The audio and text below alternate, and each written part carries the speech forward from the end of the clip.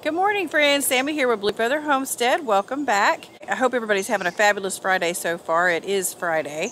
It's pretty warm out here in Oklahoma, but it's early enough that it's just not a scorcher yet. So anyway, I thought it'd be a great day to take you on a garden tour. I'm out here enjoying my free lawn chair that I got the other day, and I'll tell you a little bit about that in the video. But anyway, guys, let's go ahead and get started. So I guess over here is just as good place as any. I can start with the tomatoes over here. This box here was here when we moved in, and I have 4 rows of tomatoes. I'm sorry, 4 tomatoes in this row here, 4 tomato plants here, 4 tomato plants here, and then we just have these trellises to tie them up to. And he put boards in here and put the trellises on. And as you saw in the clip before, those are all the green tomatoes that I picked off our plants because of the heat. They just were not turning. We did leave a bunch of tomatoes on, hoping that they might ripen up if we ever get a cold spell. So we do have some tomatoes on the vine.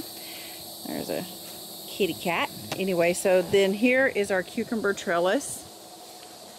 And as you can see, they have just gone crazy. We're still getting a ton of cucumbers. I went ahead and pruned those down at the bottom. I made that video, and you can see that they're still really cleaned up at the bottom, and they have just really gone crazy. And there is a pollinator. Let's see if I can zoom in on the bumblebee. Isn't that pretty? I try to come out here early enough to where we can catch all the beautiful pollinators. But so we still have a lot of cucumbers growing here on this trellis. Now this box here is the one that my husband built for me and my son. They put that together. That wasn't here. We decided to put this here this year to get the garden kind of organized, because before, like I said in my first tour video, is that I had stuff everywhere. I mean, it was just growing everywhere wild, and I thought I'm going to have a more manicured garden this year. So I did. We did these boxes. Here's some peppers. I'll try to stay out of the shadow here. There's some pepper plants. They've done pretty good. We've got quite a few peppers off of here. There's a fake snake, as you can see down there. Husband ordered a bunch of those snakes because our barn cats decided to use these boxes as potties, so we don't do that anymore. And that's also another pepper plant that we have here. I've cut most of those off. And then this one here. The weather is just getting so hot. It seems like things have stopped producing. There's another pepper. So there's that box. We've got this half of the trellis, and then we have the 3 pepper plants here. Here's another box that he built. He built 3 extra boxes for me. There's the one behind, and then there's one here. Another fake snake. We also have 4 tomato plants here, and I have a trellis also to tie these back on. We have beefsteak tomato, cherry tomato, Roma, and Cherokee purple. And then we have a few radishes, you know, down here. And they probably need to be picked. Back here I have an asparagus bed. And in hopes of one day this thing will just be full of asparagus. We do get quite a few asparagus. And as you see, we actually have a few stragglers here.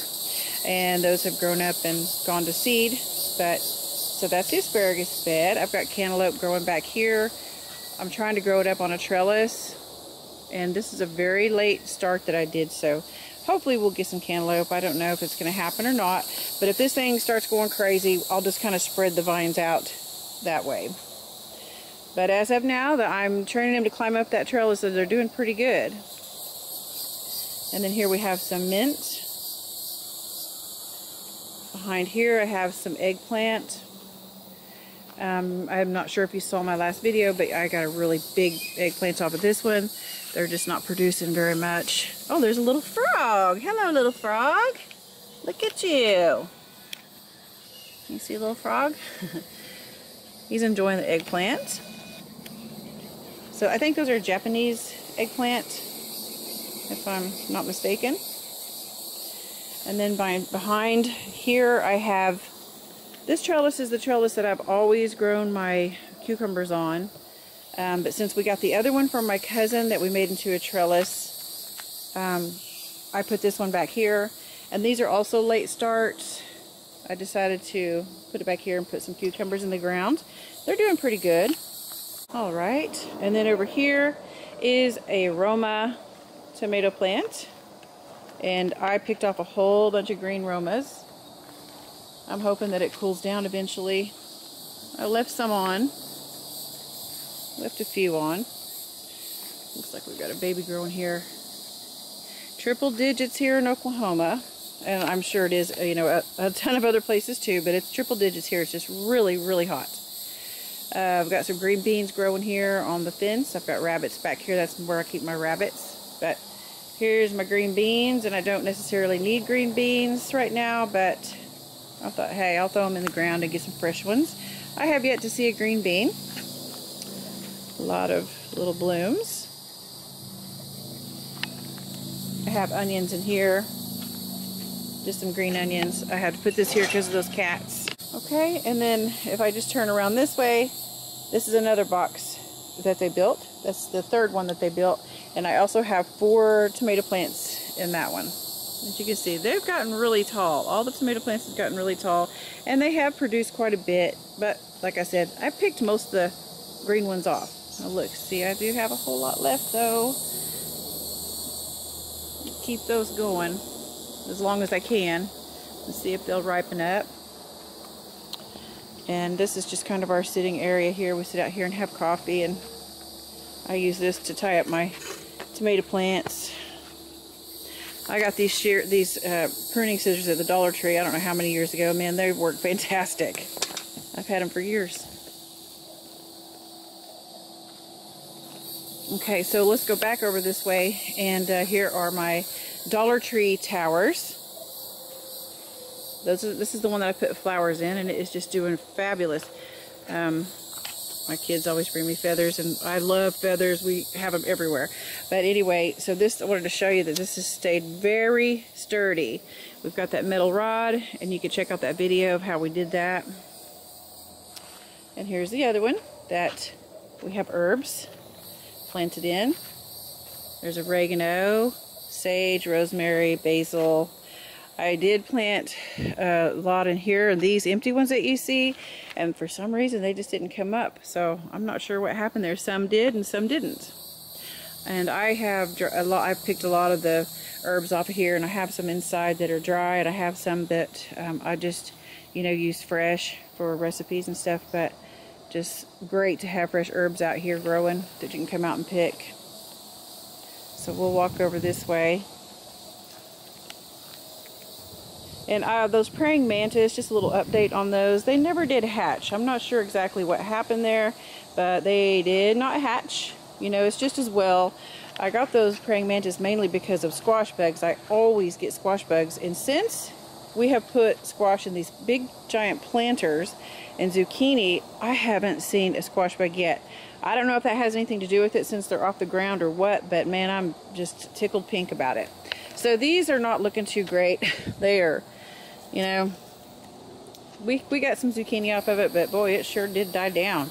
I don't know, this one too. I've cut a lot off of it. Not sure what happened to those. Maybe just the heat. But I had those 2 zucchini and 2 squash. Here's a squash, and then there's a squash. So, now there's one that needs to be picked. It's pretty big. So, those are just straight neck squash. And let me get my shadow out of that picture. But these are the marigolds. And I planted I guess I poured a ton in this little planter here, and they were not blooming. These are just Dollar Tree, you know, in the box. They just sprinkle. I use them every year, and they actually just work great. And then this one's a cayenne pepper plant. I think we're finally getting some peppers. Here's one. Finally getting some peppers there. I think I forgot to show you my banana pepper. We'll go back over this way. Here's the cucumber. You know what? Those, like I said, they went crazy after I pruned them. I mean, they just went wild. Look at how beautiful that is. Just beautiful. So like I said, just as well that the praying mantis didn't hatch. I'm cool with that. Let's walk through this beautiful trellis. Oh, the shade is nice. So here is the banana pepper plant, and this thing produced a lot of peppers when we first planted it and it started growing, but it looks like I'm down to 2. We've got some blooms on there, so hopefully those will hatch too when the weather cools down a little bit. So I just wanted to mention that I grow national pickling cucumbers here on the homestead. I have grown slicers before, but I just prefer to grow all pickling cucumbers because, you know, let's face it, slicer cucumbers, they don't pickle very well. They get soft, they get soggy and slimy. You can always have a pickling cucumber on a salad if you want, or have it with ranch or whatever. It's crispy, it's delicious. So I just prefer to grow the pickling cucumbers here. So here's a view of our small garden from back here in the shop and the bunny wabbits. Okay, let's talk about these chairs. I got these chairs off the side of the road. I was going to take my son over to his friend's house, and we had to head to town to do that. He lives on the other side of town. But anyway, these were sitting out by the side of the road, kind of by their trash can. I thought, were they just sitting out there? Were some kids sitting out there? You know, were they throwing those away or what? I looked closer, and there was a sign on there that said free. I thought, what's wrong with those chairs? So anyway, I grabbed them up, and they are fantastic. So I got some free chairs there. Love that. The hammock was also given to us. My dad gave us that hammock. I have some potatoes growing back there in that box. Literally a cardboard box. If you can see it. That was kind of a last minute thing. I think that there might be a couple of sprouts. We can go back there and look. Well, there's a couple of sprouters. A couple of sprouts. I think I put like 3 in here. So we'll see what happens with that. Goodness gracious, there's Big Daddy. That is the #1 barn cat. He came first. And there is our outhouse that we're working on over there, and I'll have a video on that once we get it completed. That's going to be wonderful. So we'll walk over this way. And here are some elephant ears that we planted this year. Those are mammoth elephant ears that I bought. I just did this yesterday. I put the bricks around it, and then I put some straw in there. I started thinking maybe straw is not a great idea to have right next to your house, but you know, we'll put mulch or something in there later on. It was just, they were so bare, and I don't know if it's that dirt or what, but they were just not retaining water. It looked like they were burning up. So I've got those covered in hay now. My camera keeps dying on me. It's not really even hot out here yet, but these are my begonias that I have. Aren't they pretty in that box? It's a citronella plant that was on the front porch, and something was just really eating it. So I took it inside and trimmed it up a little bit, and there's some little growths on it now. This is on the back deck where we're at right now. There's that ant trap, and you can watch that video too. That works. We had those big black ants. Are they fire ants? Or, I'm not sure, but let me tell you, carpenter ants, that's what they are. They're gone, and they were all around here. You'd come out here and they'd be crawling up this tree. So that stuff works. There's proof. And this is a moringa tree that my brother brought over to us, or sent over, and this was about to here when we first got it, and it's just grown up that tall. It's beautiful. Back here I have some lemon thyme. Guys, maybe I planted cilantro in here, and I forgot that I had planted cilantro. Hello, Mr. Grasshopper. What is that thing? Anyway, look at him. Kind of albino. He looks like one of those leaf. Maybe he's a gecko type of guy. I don't know. Anyway, so I had planted cilantro in here, and I forgot that I had planted cilantro. I got this lemon thyme I put in here, and it just went crazy, and I think it just suffocated my cilantro. So let's go down this way, and I'll show you what else I've got going on.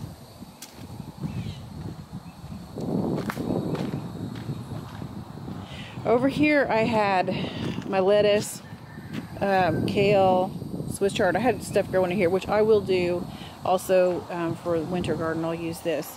Over here I did the root stout method on potatoes. I put them down in the ground and I covered them with straw, and we have only a few little growths going on here. We'll see what happens with that. Okay, now we're at the front of the property, front of the house, and I wanted to show you this. We've got green beans growing here. These were my rattlesnake green beans. That's what I grew on this trellis a couple of times, and I haven't in like 2 years, but look, they just come back. I planted some roses here. Actually, my son planted them, but we've got roses growing here that should be climbing up. We got one rose off of that this year, and it went kaput, so I need to clean this up. Here's some more of those elephant ears that I bought. Those are mammoth elephant ears. Pretty huge. And I think I'm going to probably put some mulch down here, just like the other ones. I think I'll do that today. And here's this guy. He watches over anybody that comes to the front door. See? He's here to greet you. Yikes. I might need to water these begonias.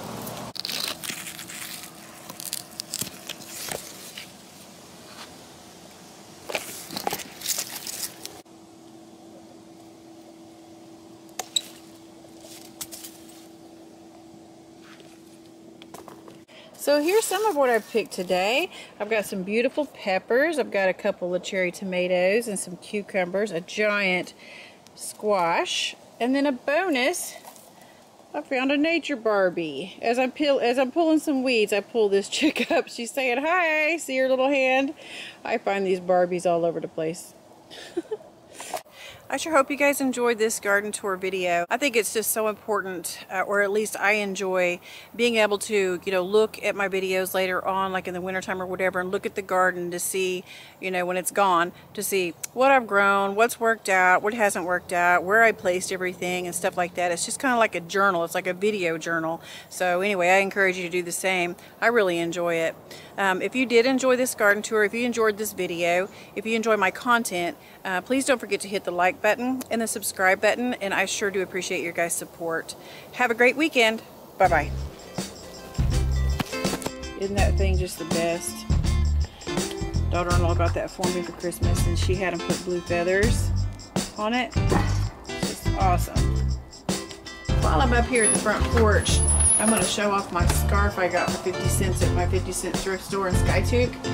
And I always just change out my scarf on that wreath. I've done a video on that before too. But everybody just loves it, and it's like it's the cheapest decoration I've ever had.